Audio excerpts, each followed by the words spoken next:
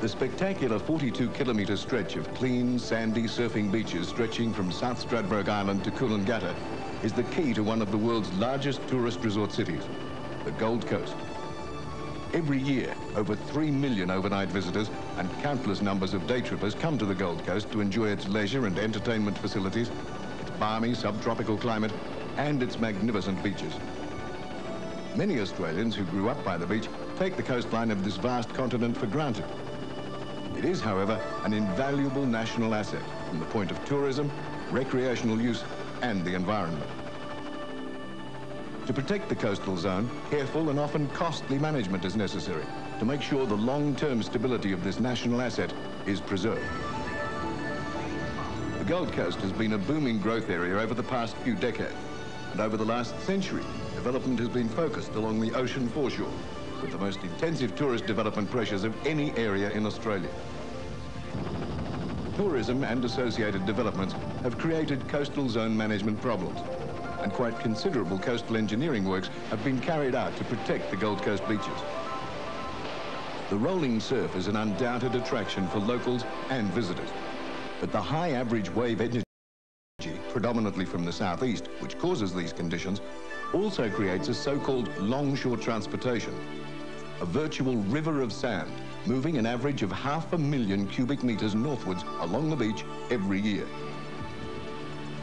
The Gold Coast beach system is at times extremely dynamic, but in the long term, evidence from detailed research over the years shows that there generally appears to be a state of equilibrium. During cyclonic conditions, waves over 11 metres in height have been recorded. And in these conditions, the active beach extends several kilometres seaward and can intrude landward temporarily, if unrestrained, for hundreds of metres. However, nature has its own way of protecting the beach, and the sand eroded from the beaches forms a protective offshore storm bar, reducing the energy of the waves reaching the beach. During subsequent calmer conditions, the sandbar is moved back on shore to restore the beach over a period of up to 18 months. Of course, extreme conditions don't occur all the time, and it's easy to understand how early settlers built on the active dune areas when there was little to warn them of potential cyclonic erosion. Settlement in this area started in the late 1800s, and much of the foreshore land was subdivided in the early part of this century, well before the environmental impact was known, and local authority controls, as we now know them, were in place. The small coastal resort settlements gradually merged into a continuous ribbon of tourist-orientated development, stretching north from Coolangatta on the Queensland-New South Wales border to Main Beach at the north. As the area developed, erosion became an increasing problem. Historical records of beachfronts show that cyclones caused severe erosion, particularly in 1936 and 1954. Even after these cyclones, recovery of the beaches occurred quickly. However, in 1962, the New South Wales government extended the rock training walls at the mouth of the Tweed River, interfering with the natural northerly flow of sand, and ultimately trapping millions of cubic metres that would have flowed onto the southern Gold Coast beaches. Prior to the training walls, there had been large offshore shoals that protected the beaches in this area.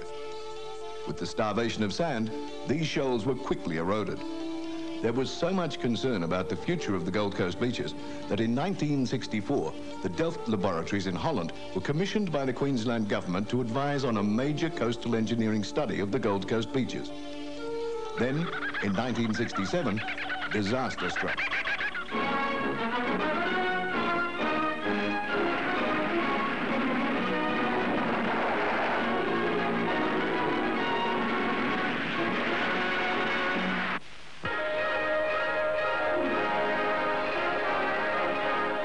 Gold Coast, they call it.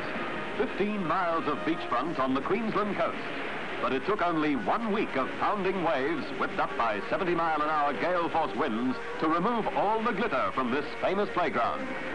Relentlessly, the breakers ate away the sand, undermined holiday homes, luxurious guest houses, and modern flats. Promenades crumbled and disappeared in the swirling foam. Some homes toppled, disintegrated to become flotsam. More than 1,000 teenagers, housewives, business people and tourists join forces in the battle against Mother Nature in her most savage mood. Hundreds of trucks, bulldozers and other earth-moving vehicles are employed in the desperate battle to stem the erosion.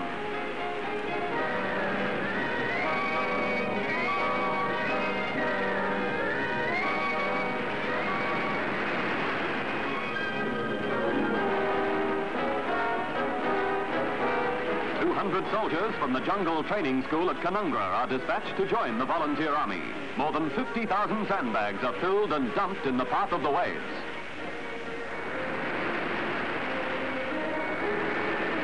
These ramparts were reinforced with old cars and trucks, and when the gale winds subsided, high tides extended the devastation. It seemed inevitable that the Gold Coast was doomed. A preliminary estimate of damage along the 15-mile stretch was $5 million. Many believe the final count will be far in excess of that staggering figure. But no sooner had the seas dropped when the task of restoring the beachfront had begun.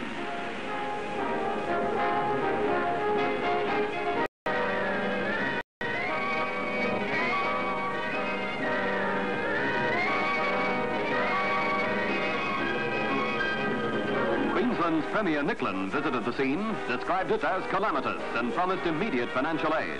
Gold Coast Mayor Bruce Small hopes for federal government assistance and reports that for most of the Gold Coast, it's already business as usual. Surfers Paradise is Australia's most popular holiday centre, but it could have been a paradise lost.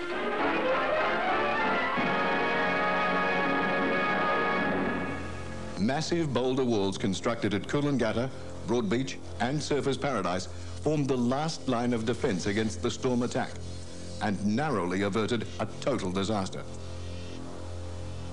In 1970, the Delft report was completed, providing coastal engineers with the first detailed analysis of what was happening to the beaches, what could be expected in the future, and the works needed to protect the Gold Coast. Although there was more information and proposed solutions to hand, methods had to be developed to carry out the recommendations, and funding required for the work was not available. In 1972, further cyclones caused severe erosion, particularly at the southern end of the coast, and the Kirra Point groin was built to protect Coolangatta Beach, and another groin to stabilise Currumbin. The changed behaviour on the southern Gold Coast beaches due to the effect of the Tweed training walls was becoming obvious. The near-shore shoals had been eroded. Now larger, more oblique waves were reaching the beach during storms. A year later, the campground at Kirra was washed into the sea, and a boulder wall had to be built to prevent the loss of the Gold Coast Highway. It was becoming increasingly apparent that implementation of the Delft report was an urgent priority. The state government appointed the Gold Coast City Council to implement the report with a 25% funding subsidy. The 1974 cyclones hastened Council's plan.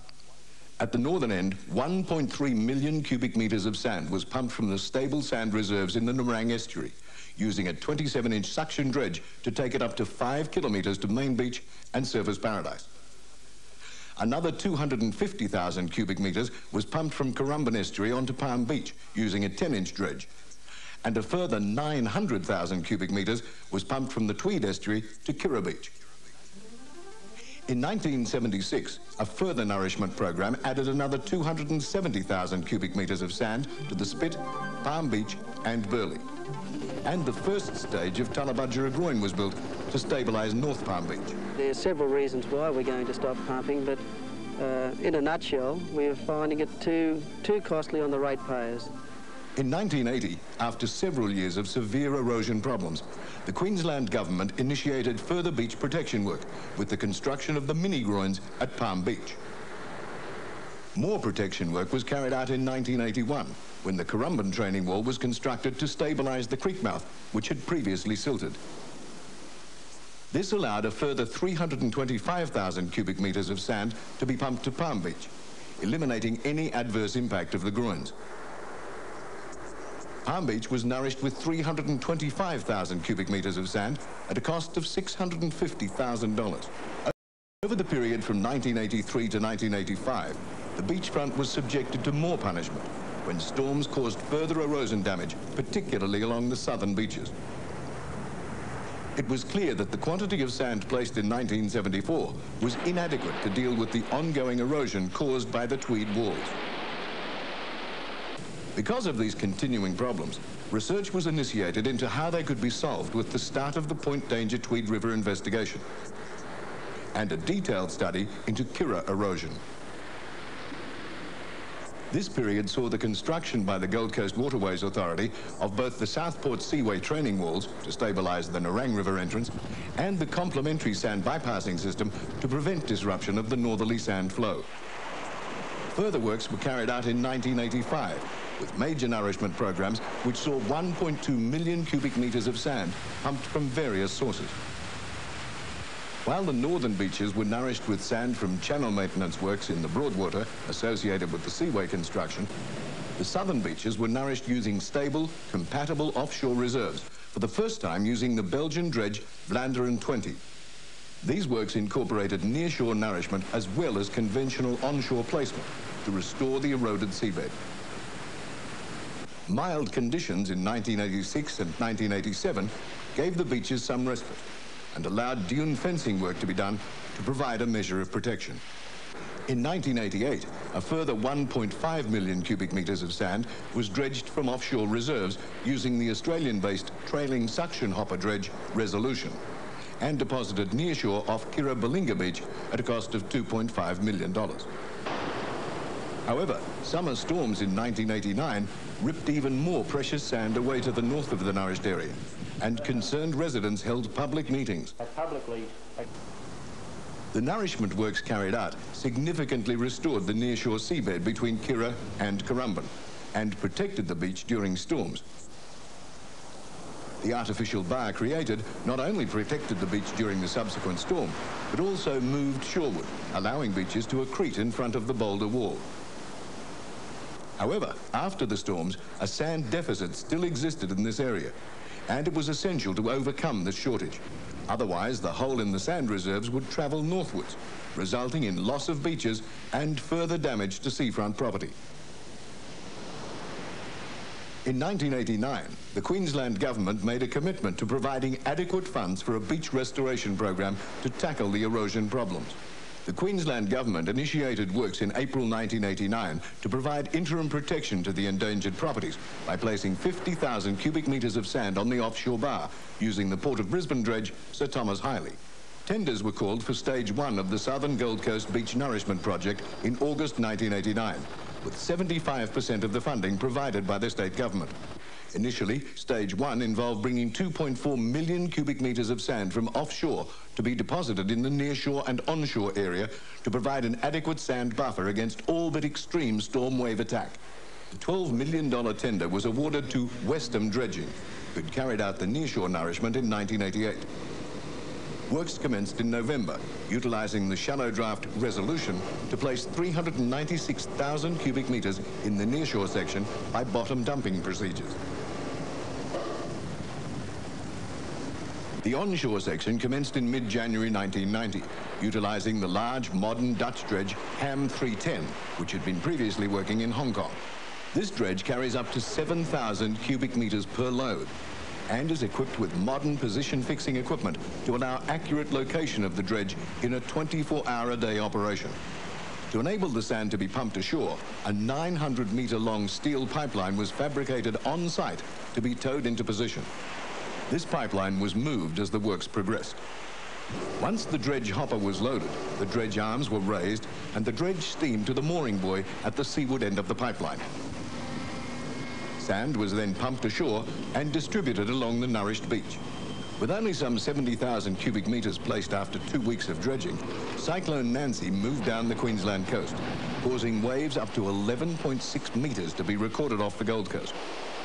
The effectiveness of the profile nourishment method was well tried and proven, with only minor redistribution of the onshore nourishment occurring. The initial 2.4 million cubic metres re-provided a wide, usable beach. The contract was able to be extended to allow a further 1.2 million cubic metres to be placed north of Kirra Point. This restored the beaches in the area and provided a short-term reservoir. A further 2 million cubic metres of sand will still be needed to replace all of the sand reserves lost from the active system at the southern end of the Gold Coast and to restore the original beach and seabed profile. With the southern beaches restored, it will be essential for full supply to southern beaches to be provided. The ongoing investigation into the complex mechanisms at the Tweed mouth will provide the answer as to whether further works to compensate for losses such as artificial sand bypassing or maintenance nourishment from offshore is required. More nourishment works are required, however, along the other Gold Coast beaches to provide an adequate sand buffer against storm wave attack. Surfers Paradise Beach, nourished in 1974, for example, has weathered numerous storms, but further work is still required to establish an adequate cyclone buffer. The expertise gained by Council's active involvement in the implementation and monitoring of protection works and research into local coastal processes has been considerable. This has led to the evolution of more efficient methods of coastal protection works and complementary management policies. To augment Council's long-term nourishment program, all excess clean sand excavated from building sites within 500 metres of the beach must be placed on the beach. This sand must be vegetated and fenced by the developer to provide a dune storm buffer, and some 750,000 cubic metres of sand has been placed on the beaches in this way since implementation of the policy in 1985. To ensure protection of foreshore developments in extreme conditions, Council also requires that all beachfront buildings be protected by a boulder wall. And if over 3 stories, it must be piled to resist scour if the boulder wall is breached. With increased recreational usage, the dune buffer areas can no longer be maintained in their natural state. Removable boardwalks are being installed, which allow controlled usage of these areas, but do not reduce the reservoir of sand to buffer erosion. Foreshore protection works also need to be carried out along the extensive public foreshores of the natural waterways within the city. Council is also responsible for the maintenance of the city's 60 kilometres of residential canal foreshores and channels, and the coastal engineering expertise gained is also applied in these areas. However, much is still to be learned, and more information is continually being added to the store of data already in use in helping to understand and protect the city's beaches and waterways.